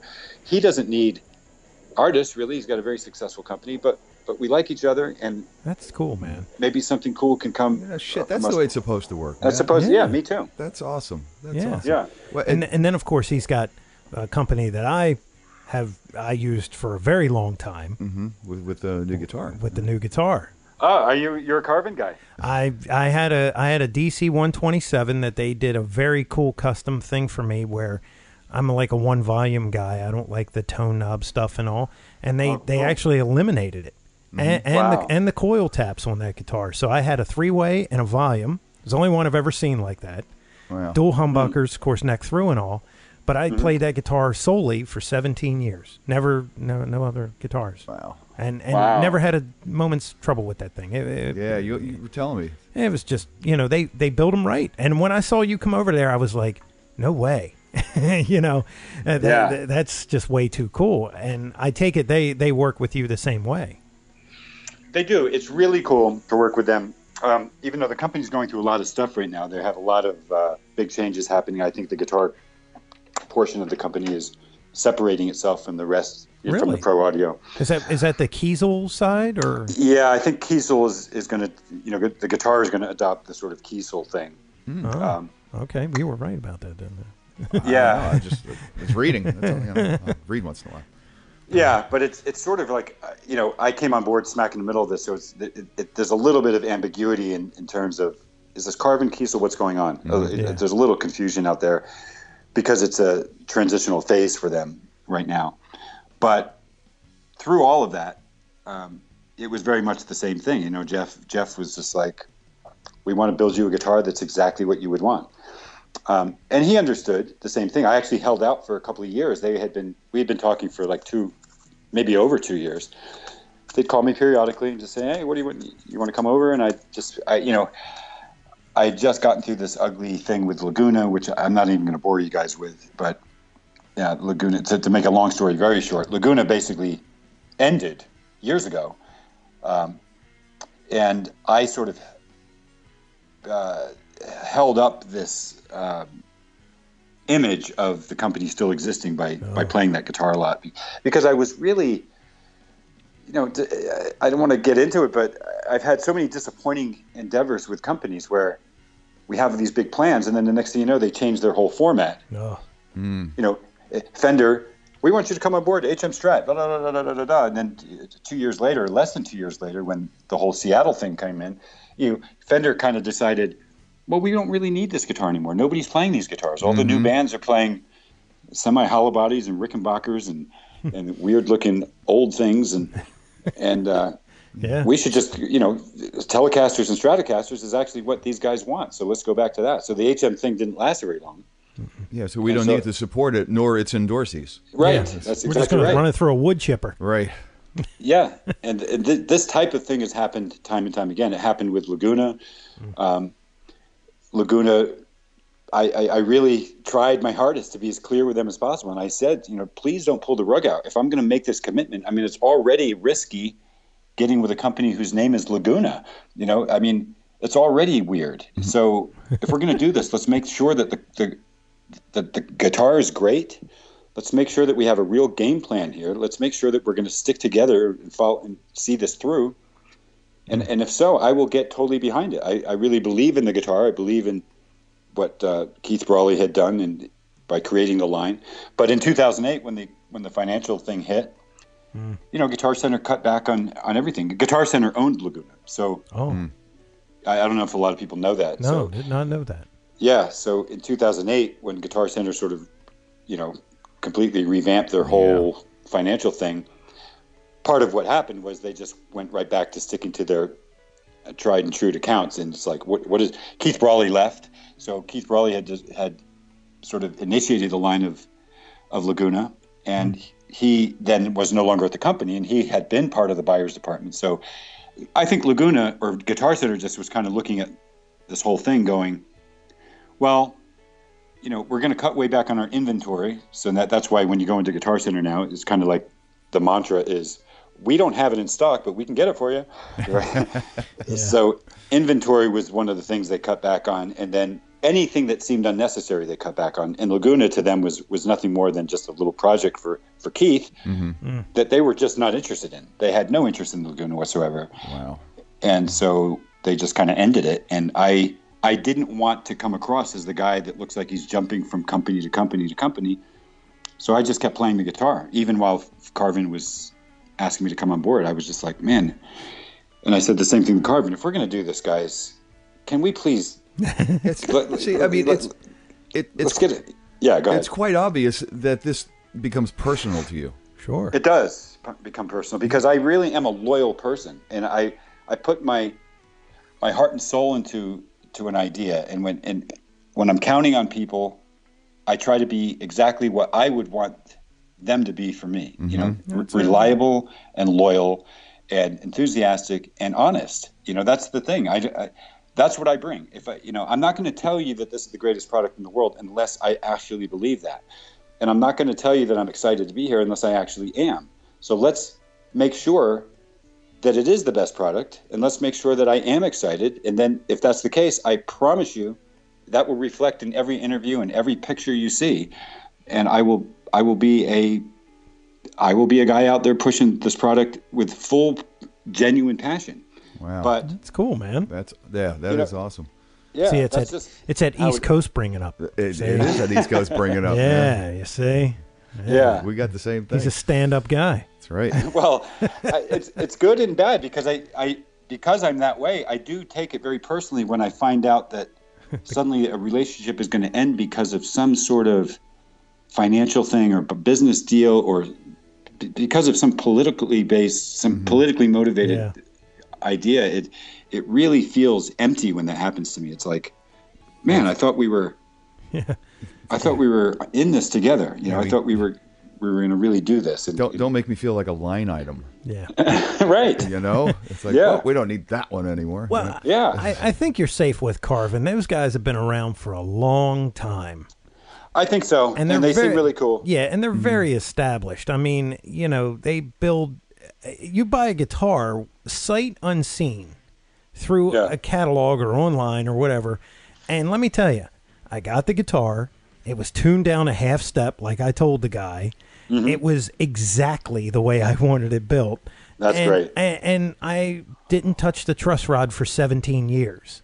Wow. You know, what do you do? Right. I mean, at that point, you're going, well, obviously they know what the hell they're doing, and they're not putting crap out the door. Mm-hmm. And honestly, when you go on some of these forums, I've seen some of the bad mouth, and I go, well, I know who that's coming from. That's a PRS user. And I'll put that out there. I know they're in our backyard, but that's exactly what that is. Because Carvin does some things where they kind of, you know, they see what's working and they go, you know, they go a little in that direction, but they have their own flavor to it. Right. And everybody, look, it's the same thing for almost anything.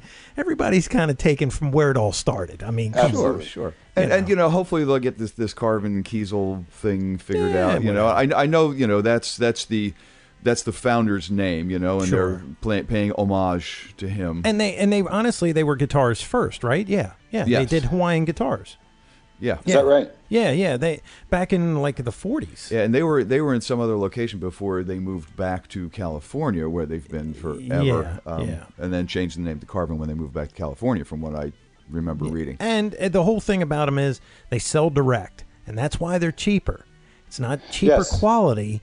No, they just get rid of the music stores that are putting the 40% on it or whatever it is. Right. So when you look at it, you can be pretty sure that you're going to get something good. And if it's not, they make good on it. Mm-hmm. Yeah, I like that you said that, because you're absolutely right. Getting a $1,500 guitar from Carvin would be the equivalent to getting like a $2,500 guitar or a $3,000 guitar. $3,000 guitar, you know, from a different company in the store.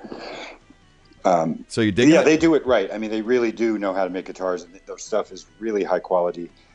There's a strong emphasis on really seeing to it that that's always the case, and I really feel that, because, you know, Laguna was nothing against Laguna. Laguna was cool, but there really is a very noticeable quality difference when you're getting stuff from Indonesia or from China than there is when it's made right here. I mean, it's a different. You know, people are a little more motivated when they're getting paid, and it's not just you know, $4 a week to put circuit boards in. And a lot of those guys that work at the American factories are guitar players.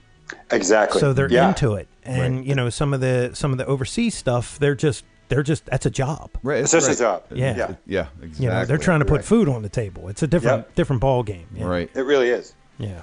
And you're right. A lot of the guys at Carvin, in fact, some of the guys I deal with, aside from just Jeff, who are literally, you know, putting guitars together at the factory, they are players, and some of them are really good players. So it's. I think you're absolutely right. It's more than just this is a job. This is a passionate job. This is something that I love doing, and because I'm proud of it, I want to make sure that people get this guitar and they feel good about it, because that reflects me. Well, that's pretty cool. It sounds like you're with two very passionate companies Man. now. Good on you, man. That's got to feel good. Yeah. It does. It really does. Cool. It really is great. Cool. Well, that is awesome, man. And I hope they keep working out for you. Yeah. You know, and that you keep being happy with the product, and you get to you maybe in a couple of years go back and prototype a new amp in Italy. Sure. Well, I will tell you this. We tell everybody this, Greg. Your links to all your stuff will be on the show page. Excellent. And it will live there in perpetuity when it goes into the archives. And cool. We'll make sure that we link to everything that's out there. And for sure. What's the newest product out there that you want to tell everybody about? I have my instructional thing that I've been talking about for years is coming out this year. It's been coming along really well. It's a real comprehensive study. Probably it's at least a 2-part series, if not 3, that will get into all the realms of composition and and soloing, obviously. Because I haven't had an instructional video since that one I did with REH, which is like in 1990 or something, or 89. Wow. And you're not getting that on DVD. Right. But I've changed so much since then, and I've learned so much since then, and I'm literally a different player. So it would be really nice to finally, get in there and, here's what happened with these songs that you've grown familiar with on Introspection or Parallax or 5. Here's how things are happening. Here's how I'm thinking about. Here's how I think about the fretboard. Here's what seems to work when it comes to becoming inspired, or here's some great ideas that you can try over altered chords. Just different concepts that are obviously there'll be some.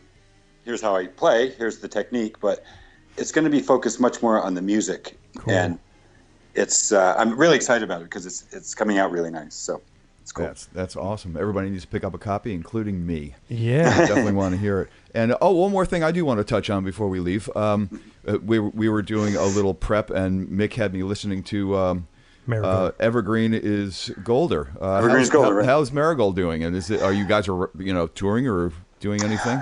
Well, right now that project's a little bit on the shelf because it was that important for me to get this instructional thing out. I've been promising this for a long time. And also there's a couple of things happening in the band that I'm not going to get into right now. So I'm not exactly sure what's going to happen with the second album when it comes to Marigold. But in a perfect world, there'll be a second album for that. But if not, there will certainly be a new instrumental album within the next 6 months. So it's either going to be the new Marigold or the new instrumental. Well, that's cool, man. Yeah. I'm sure either one. I'm sure either one's going to be great. Yeah, absolutely. Cool. That's very, very cool. Well, Greg, thank you so much for taking the time. Like I said, I know you're busy. I really appreciate you taking so much time with us. And it's my pleasure, really. It was great. Hope you had a good time. It was really fun. Yeah. Awesome. Really cool. Awesome. I'm done now. This is my last show. I've talked to who I wanted to talk to. There you go. Well, that's awesome. Well, Greg, thank you again. Have a great rest of the evening and much continued success. And if you or Marigold come around to the East Coast, we'll be on the lookout for you, man. Yeah, man. Absolutely. I appreciate it very much. Thanks very a lot, cool. you guys. Very cool. Thank you so much. Take care. Okay. Take care. Bye. Bye. Well, and there you have that story. That is cool. He's been around for quite a while. Been on my radar for quite a while, and I've always liked what he's done. And like he said, he's grown as a player, which is really awesome. And when I said I'm done, he was one of the ones. He's one of the ones on this list. I have this list that's running in my head, and he's one of the dudes because he's an older guy, you know. I mean, he was born in '63. He's 51. Well, he was around from the earliest days of Shrapnel. And, yeah, you know, and just you know, he's that pillar guy. You know, he's one of those dudes, and it's so funny because he does the shred, but he does it tastefully, man. Yeah. And that's the cool thing. I can still listen to that album all these years later, and I'm like, man, that is so cool. Yeah. Just some of the cool riffs in there. Just check that album out. Oh, for sure. You know, and he seems like a guy. Well, he's got to be. He's a guy with like his heart and his mind in the right place. You know, and he's not one of these guys that's up for BS. And I like that. Right. You know, he's a straight shooter. Yeah, his heart and mind are in the right place, and fingers are in all the right places too.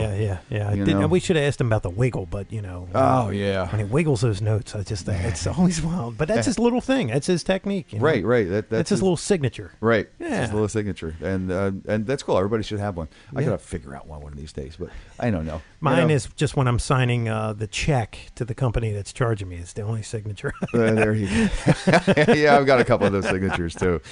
Oh, man. So until next time, my friend. It's going to be a good one. Oh, I am Mick Marcelino. And I'm still Jeff Bober. And we are always saying, onward.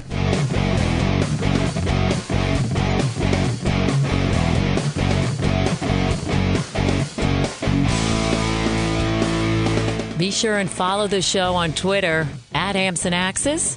Also, make sure you like the show on Facebook. For news, comments, and everything else, visit the webpage ampsandaxescast.com. Thanks for listening.